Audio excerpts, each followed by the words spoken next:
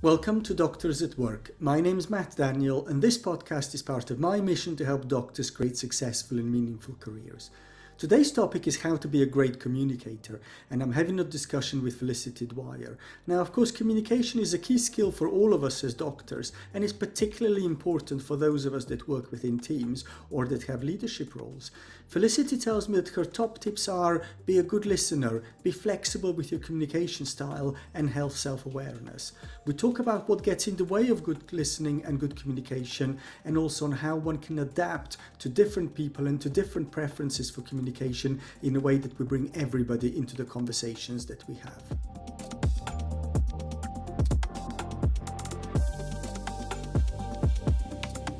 Welcome, Felicity. Tell me a little bit about yourself. Thank you, Matt. I'm a professional facilitator, trainer and coach. I've been working in learning development for over 20 years, and I specialise in helping people develop team leadership skills with a particular focus on effective communication. And the topic for us today is how to be a great communicator. And of course, that's very relevant to all of us as doctors because we communicate with colleagues, people above us, below us, sideways, various teams, various other professionals, as well as the patients that we serve all the time. So we're going to focus on that kind of teamwork and leadership communication. And what makes a great communicator? I think there's a few foundational aspects, and first and foremost, it's being a good listener. If you can't listen well, you can't communicate well. You can't hear the language people use, you can't hear people's perspectives and respond to that. So that's my absolute foundational skill, being a good listener. And secondly, I think you need to be flexible in your communication. We all have different communication styles, and something that feels comfortable to you might not resonate with another person. So just being aware of how people seem to prefer to communicate can help you responding in kind and make it more likely that, what you're saying will be heard. And the third, and also really important, the underpinning aspect, is self-awareness. So that's becoming aware, for example, of triggers you may have, things that may cause you to react emotionally, which can get in the way of clarity in response, or biases that you might have, which we all have by nature of, having a brain. So things that might get in the way, and the more you can be aware of them, the more you can make allowances for them. You can understand where you might not be fully able to listen. So, that underpins it all, I think. Self-awareness, listening skills, and then flexibility in response.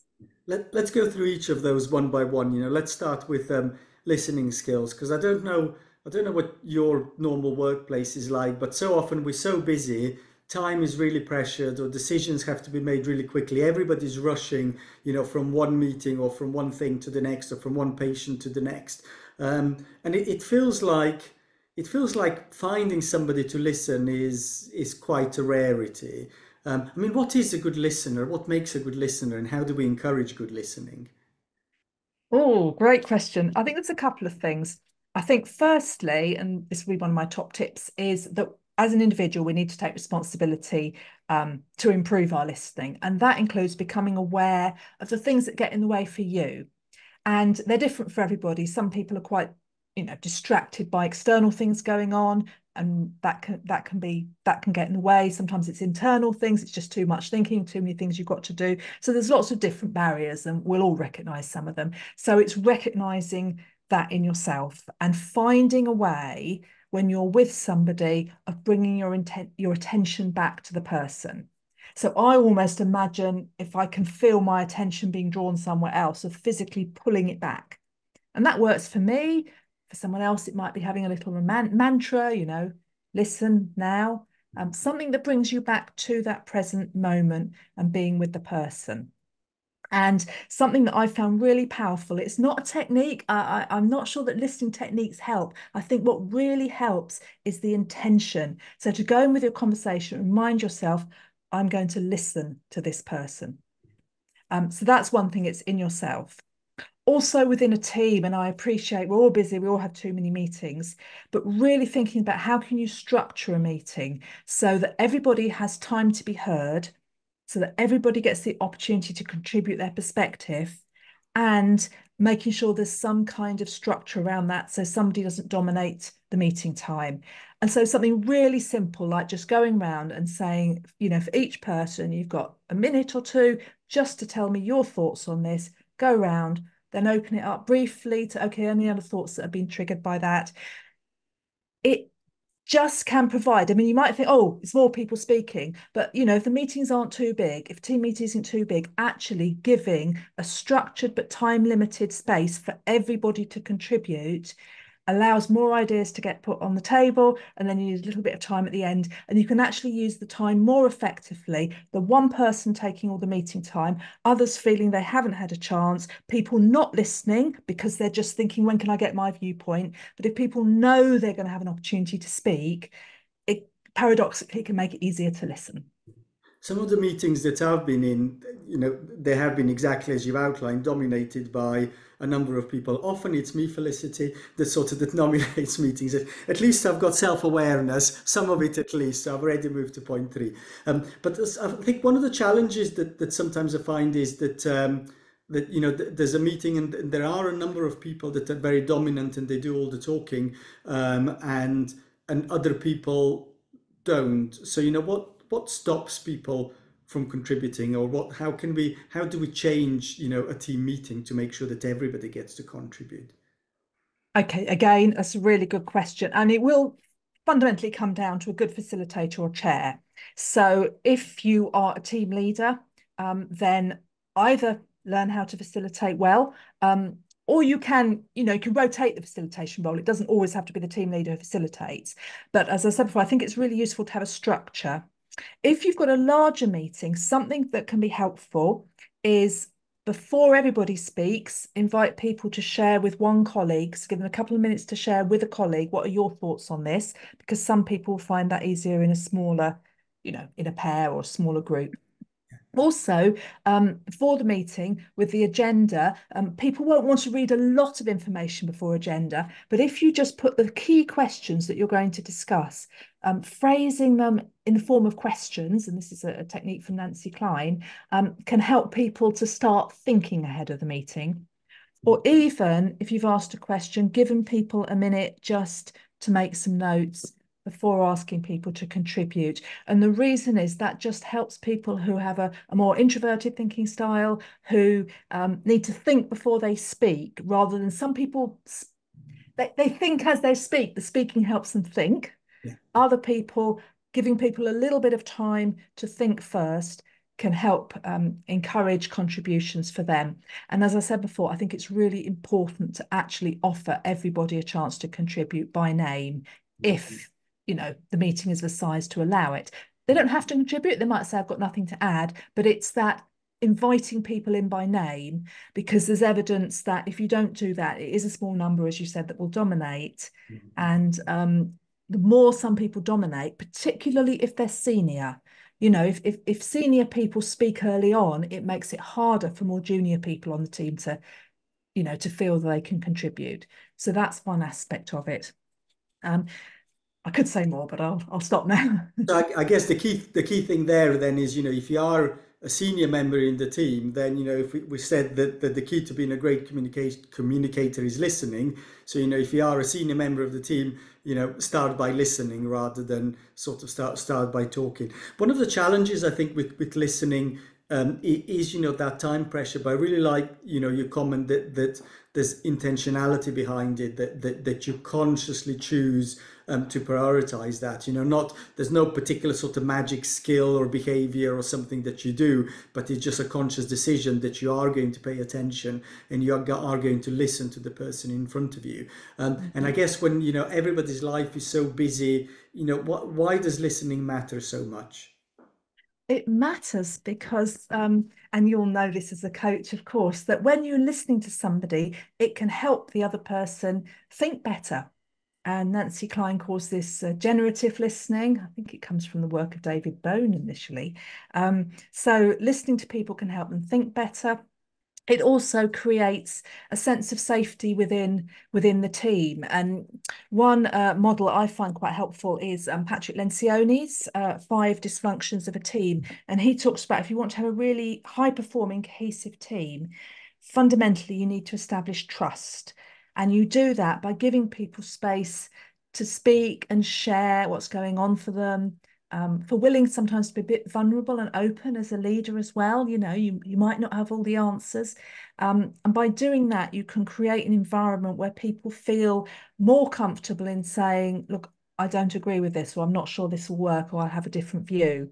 So listening to people with respect, with mutual respect, making it known that you really do want to hear what people say, that can help build a trust within the team. So, you know, it's all in service of building trust and people then feeling it's okay to say what I think, even if it's different to what the leader says, or have you thought about this? Or, you know, in my experience, patients struggle with this.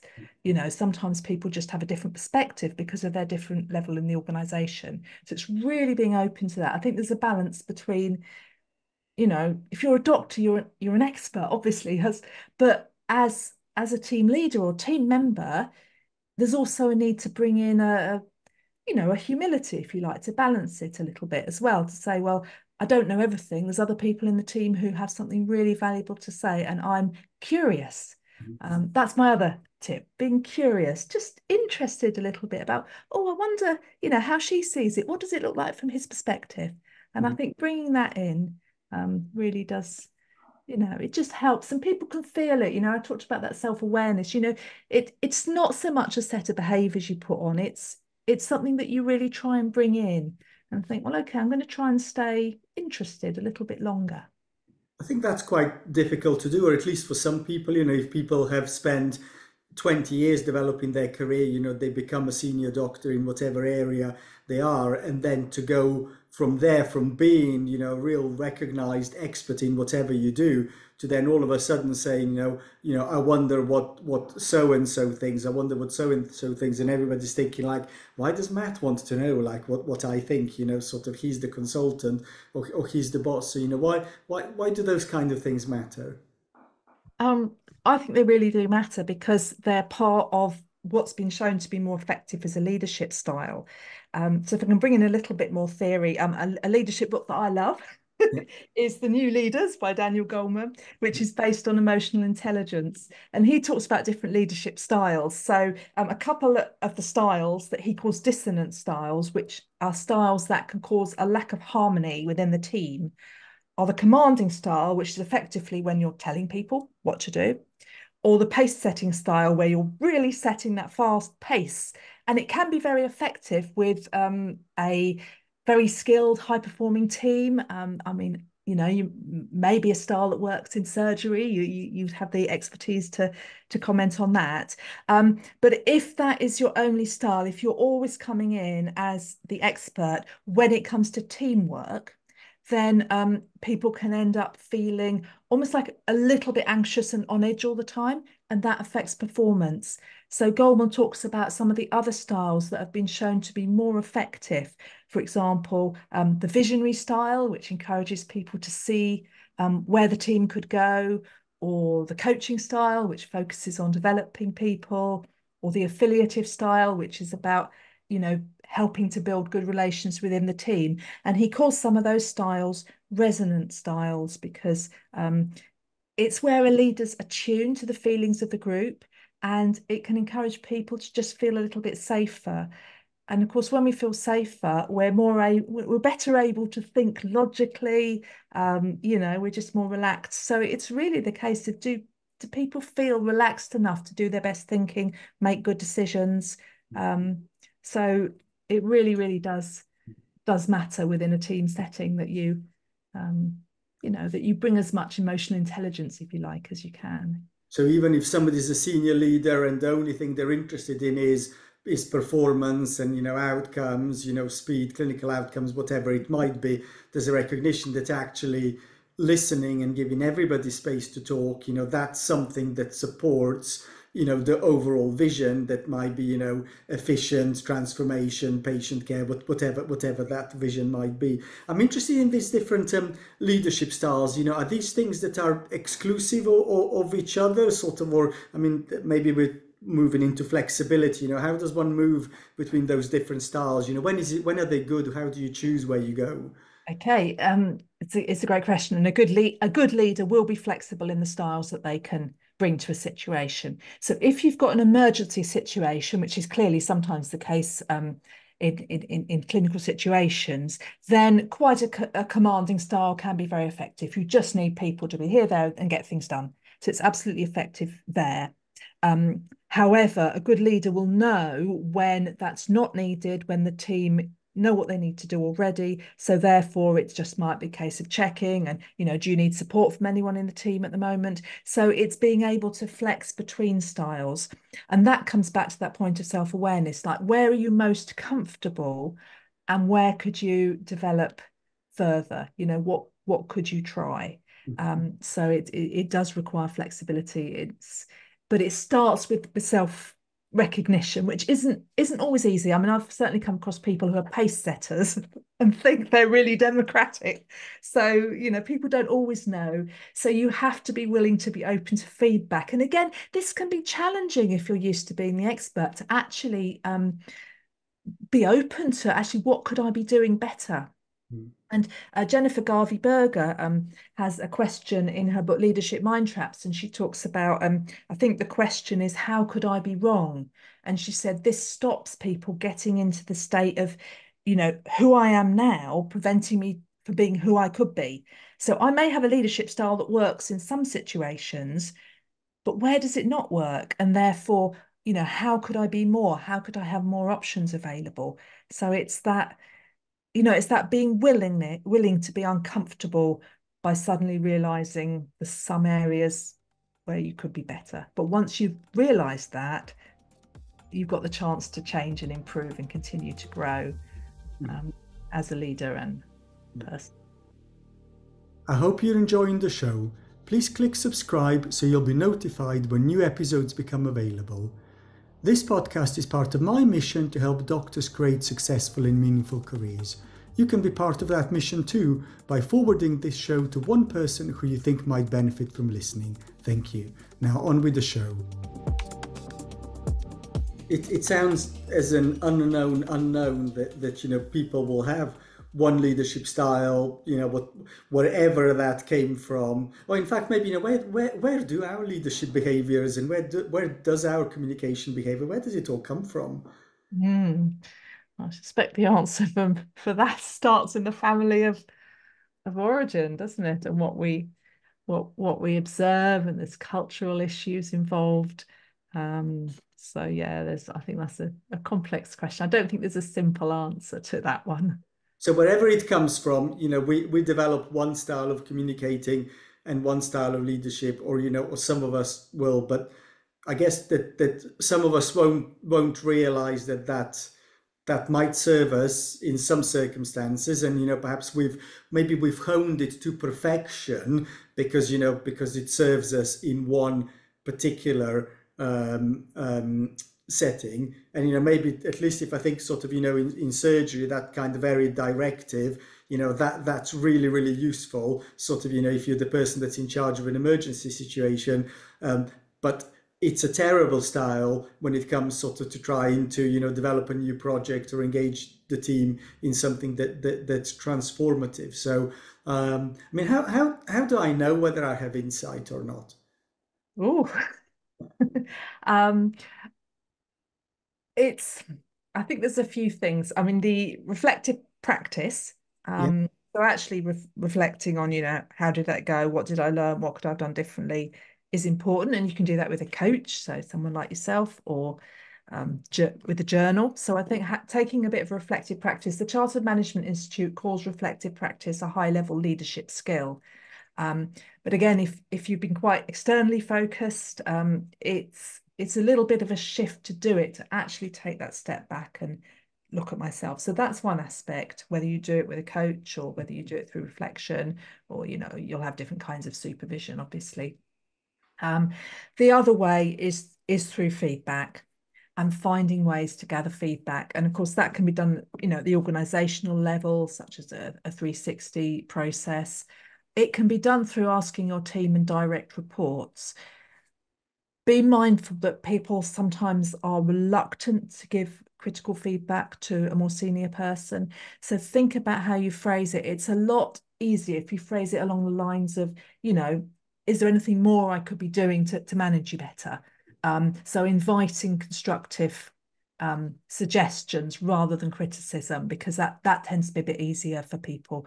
And also, it's the other thing when it comes to feedback is just being aware of your own reactions to feedback. So if you hear something that hits you and you think, oh, wasn't expecting that, or it's that's not good, I don't like that, making sure you take a breath and don't react to it. Give it a little bit of time, think about it. I mean, it may not be fair. Somebody's feedback is only one person's opinion, but if somebody does offer you some feedback, take the time to reflect on it, maybe talk it through with someone you trust, see it as something useful. Yeah, I think that's the key, isn't it? Is that it's what somebody thinks, of me or you or somebody else, and I mean, chances are that not everybody in the world will like everyone. Yeah, I mean, that's reality, isn't it? But it's kind of thinking, what does that say about how people perceive me or whoever is asking for feedback. The particular thing whenever I do any courses or anything, I tend to ask, what was good, what would you like more of, what would you like less of, and sort of, and those kind of three questions strike me as being relevant in this context, because it's not about, on a scale of 1 to 10, how brilliant is Felicity, or what are Felicity's weaknesses or Matt's weaknesses. It's not about that, but it's what could Felicity or what could Matt do more of, what could Matt do less of. There's no particular judgment implied in that, and maybe that makes it easier for me to process, or for you to process, or for somebody else to process. But more importantly, probably gives it easier for people to give feedback, because otherwise, most of us will try and be positive with each other, won't we? And that's fine, but it might not be what actually a leader looks for, because if a leader's trying to develop, they want developmental feedback, not stuff that just massages their ego. Yeah. I like this idea of being flexible, and you talked before also about being flexible in communication style, in that different people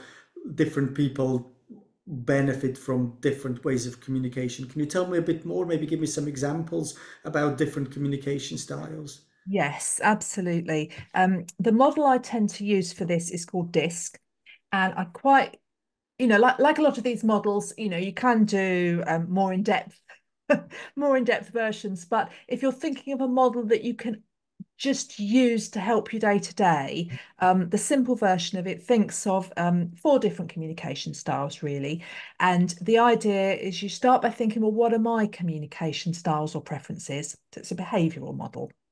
We're not trying to analyse personality, but what are my styles or preferences? And what are other people that I work with? What do I think their styles or preferences are? And is there a way that I can adjust what I do to adapt to them? Okay. So I'll just give you some examples. So you've got a direct communication style. People who communicate directly want to keep it short, clear, and to the point.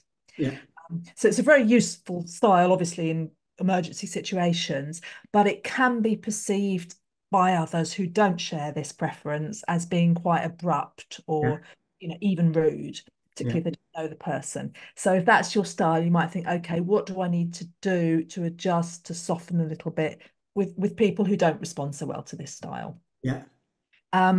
Or if you have a colleague who has this style, and you haven't, you might want to think to yourself, okay, I need to do a bit of my thinking before I ask them for something so that I can keep it concise and clear, and they will ask me if they want more information. Okay. So it's 2 ways. It's recognizing, is that my style, or is there a colleague who has that style and therefore I can adapt? You've nailed me to a T, Felicity. I think I'm interested in what the others are, but that's totally me, and I'm laughing because whenever people send me an email, I always think, what do you want from me? And I always think, why do you just tell me what you want from me? Number one, and number two, whenever I send email, the feedback that I normally get is, can I put some kisses on the end, and maybe a please and a thank you rather than just a yes, yeah. But for me, it's like, well, just it's a yes or a no, so it's like, why do I need to put kisses kisses on the end of emails. But yeah, so sometimes, if that reminds me next time that I send my secretary an email, I'll need to put some kisses on the end, sort of, because that's what she likes at the end of the email. So okay, so what? Okay, so tell me more. What are the others then? What are the other styles? Okay, I'll go through the styles. I go through an influencing style, so I have quite a lot of this in my makeup. So in influence, it's quite an outgoing style, and it's quite a people-focused style. So an influencer will like to sort of think things through by talking. They're probably quite confident speaking in a meeting, and they might like presenting. So that's the style. So the way to engage with people who have an influencer style is ask some questions, making it very two-way. They will switch off if they're talked at for too long, but if it's engaging and two-way, they'll feel much more involved and more likely to to be happy with what's being discussed. So both of those styles are quite outgoing styles, the direct and the influencing. Can I just pause, Felicity, because that also sounds like me. So is it possible that we're in different groups at the same time? Yeah. Oh yes, and you can be close to the border. I mean, I'm actually an IS, so I'm between the I and the S style. So people may comfortably use more than one style, and you do have to be careful if you're using the model just as a rule of thumb. You can't know for sure people's preferences. You can just pick up on clues from your Yeah. experience speaking with Yeah. them. So the next two styles are more reserved styles. So the steady style is a people-focused but more reserved style. And these are the people who like the kisses, who like the how was your weekend, and like those real sort of social interactions.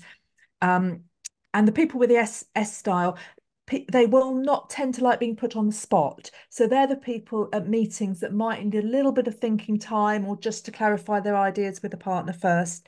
Then you can get more out of S style people. And I work with, when I've done training in the NHS, I've found quite a lot of S style people within the NHS setting.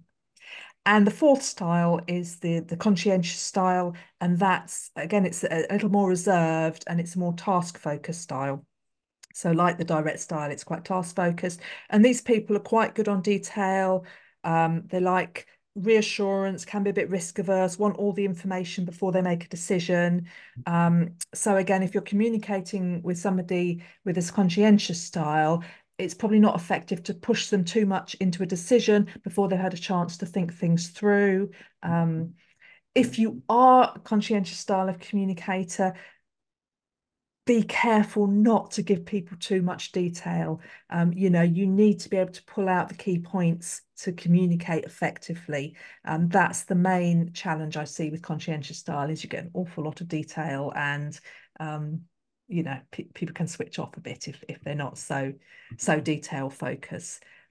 So each style has its benefits, but if you can be flexible and adjust the way you communicate, it will have more impact. And it's quite fun when you start knowing about these styles. You can notice them in emails, and you can start making assumptions, but be aware that they are just assumptions. That's the thing. You ultimately, you'll only know if your communication is effective by the response. So if you try something a bit different and you get a good response, think, oh, that's working with this person. If you don't get a great response, try something different, or Yeah. Yeah. And I'm liking this idea of understanding the other person, because again, if I kind of think, with my email example, when people send me email and I think, oh, just tell me what you want me to do, and then particularly if that sort of comes from somebody who's conscientious, who does give me sort of an enormous amount of details, and I kind of quickly trying to read through emails, like what do I need to do, and sort of and none the wiser. So is that when you talk about flexibility, it's that understanding, where in those four, if we use that as a model, where in those four might I sit for preference, and where might other people sit for preference, and then adjusting. So in my mind, I've kind of got a 4x4 matrix as to what does a D person have to do with an S person, and what does an I person have to do with a C person. Is that kind of how it sort of works, how we adjust to each other? Yeah, I mean it's firstly recognizing your own preferences, then adjusting to other people. And there's good. I mean, I use the everything disc, sometimes in programs. Insights discovery is a very well-known version of the model that some people use. So it can be useful to use the actual questionnaire within the team, because then you'll get a lot more information, Yeah. about what people's styles are. But the reason I like the model is you don't have to know everybody's style to be able to use the model as a way of thinking, okay, I can see that if I put this person on the spot, I'm not getting a good response. So maybe I'll try, giving her a bit more thinking time, or saying something I'd appreciate is you come into the meeting with some thoughts about this, and just notice, am I getting a better contribution from the person? Yeah. So, it's you can see the model and you can map people and you can try things. But just be aware that you don't know for sure. But it's useful, and it's I find people find it quite enlightening. I mean, I've talked about it briefly in my book. There's lots of different models out there, as I said, of this. The basic DISC model isn't copyright, so that's why I've covered it in my book. But there's various proprietary people who develop their own versions with their own names that you can usually pay a small fee and get a diagnostic of your own style or the team style. Yeah. So I like the idea then that we're all different, and and I've got a preferred communication style, wherever that's come from. Yeah. Um, but you and other people around me will have their own preferred communication style, and then it's about sort of how we adjust to each other to make sure that we get the best. Because again, if I use sort of my example, with the emails is that somebody likes me to put kisses, and I kind of thinking like, why? And somebody else sort of writes lots and lots of details, and that kind of frustrates me. But equally, I see the value in kisses in emails, and likewise I see the value in somebody who produces a really, really detailed outline, a really detailed email that looks at everything. So there's real value in all of that. Yeah. And that, recognizing that we're all different, and that means that we are making different contributions to the team as a whole. And and if we were all, I don't know, if we were all in that what was it, conventional, what was the C again, last category? Conscientious. Conscientious, that's it. So if we're all the same, yeah, I mean, what would that be a problem if everybody in the team was a C, or everybody was a D or an I or an S? Would that be a problem? Would that be good or bad? I think it could lead to problems. I mean, what I want to not get into is this, turning this into a personality assessment rather than a Yeah, communication yeah, model assessment. Although some people do yeah, think it's personality, but I don't see it that way. I see it very much as behavioural styles. I think if you've got too many Ds, you could have very terse communication. yeah, Too many S's, perhaps there would be not enough focus on task, because you've got the task and people focus.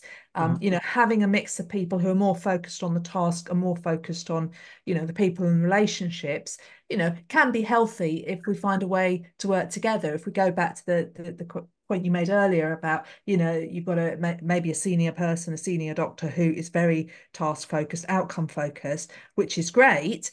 However, it's important to have more people focused people in the team who can help create that yeah, trust. And it's if we just had task focused people, it could be quite a cold working environment. We'd lose something. So I think there's benefits to having different types of people within a team, and people are attracted to certain roles, perhaps because of their interest in detail, or because they like speaking to people. You may get quite a lot of coaches, for example, that are quite people focused, but not necessarily all. So yeah, again, you'll get accountants who are C types, you'll get accountants who are not. It's I like that idea that there's a role for people might have preferences, and there's something to be said for adapting to each other and being conscious of what our own preferences are. And you talked about flexibility. So we talk about flexibility as in how I adjust to you, or how the two of us adjust our preferred behaviorals. But presumably flexibility also means adapting to different situations. yes. So you're thinking of a specific example?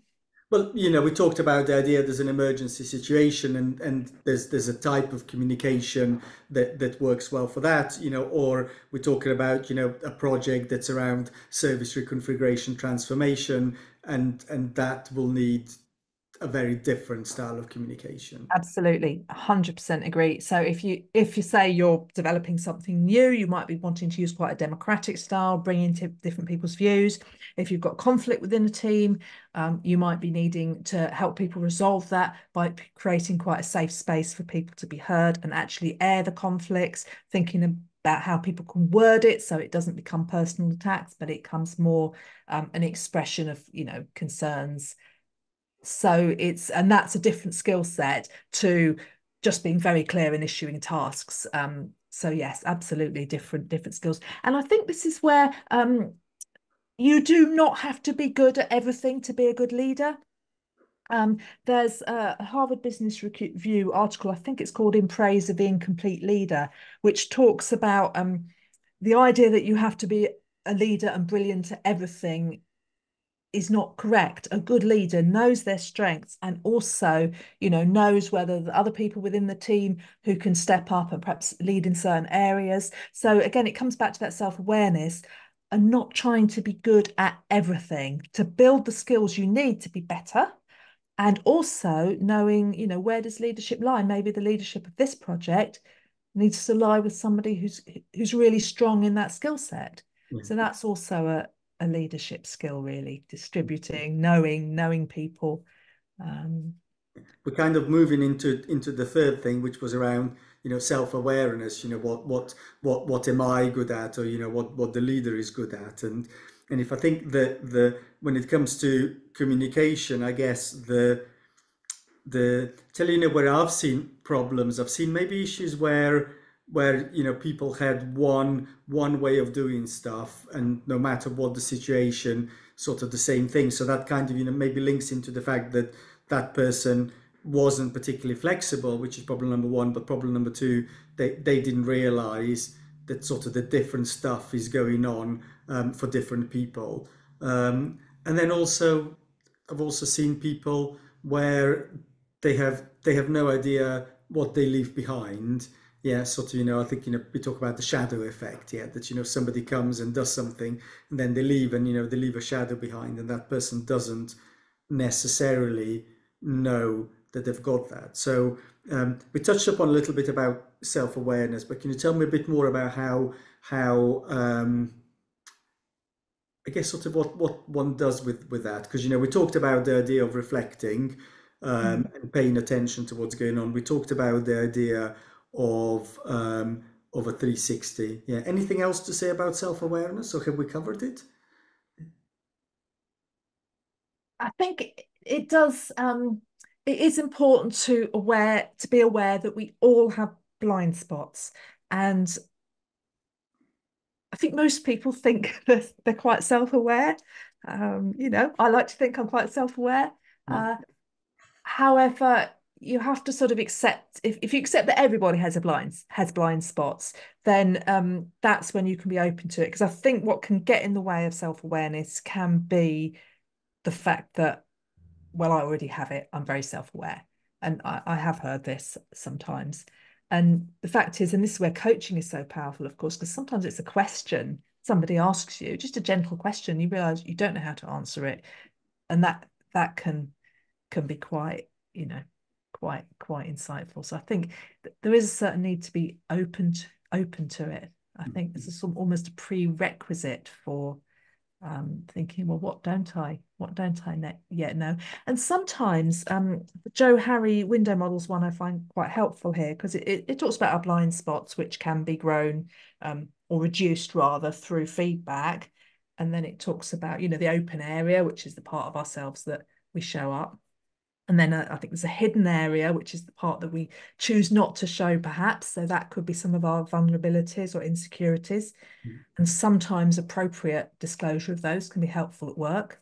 Not always, it has to be appropriate disclosure. But also there is a hidden area. And these are things that we don't know, but others don't know about us. And they may not emerge until a situation triggers them. So, for example, it could be a personal crisis that we go through, and it's not until we're tested that we actually realize, maybe we're stronger than we thought, or maybe we're not as confident as we thought we were, and maybe there's, and we don't know until circumstances test us. So, feedback and self-reflection, self-development, coaching are the two main methods that I think we can look for, but life itself will throw up tests. And if we're open to learning from it, if we have that growth mindset of, oh, this is an opportunity to learn something, it's uncomfortable, but I can learn from it, then, life will give us those opportunities. We're all work in progress. Oh, we are. Yeah. I wonder if I could bring us to a close, Felicity. Maybe if I could ask you to summarize, what would be your top tips for doctors at work? Yes, so my top tips are to firstly to learn to listen really well, and it doesn't need to take more time than not listening. In fact, it allows you to take information in first time. To recognize that your preferred style of communication is not probably the only one, and be aware of how you might make the most of people on the team by understanding their style. Do they need a bit more thinking time? Do they need a bit more detail? Do they need interaction and questions? Give feedback, good feedback, and good feedback, which I don't think we talked about too much, but good feedback is really clear and evidence-based. So you're providing evidence that this is the situation, this is what, I observed that you did, and this was the impact. And then use that as a starting point for a conversation, so, what did it look like from your perspective, or what might you do differently next time? So use that to start a conversation. And I think the last thing, actually, which I haven't talked about before, but just seek peers you admire who, might not be within your team, but perhaps in different roles elsewhere in the organisation, or similar roles, or in other organisations. Get a good network of people who face some of the same challenges as you, because they're probably approaching it from a little bit of a different perspective.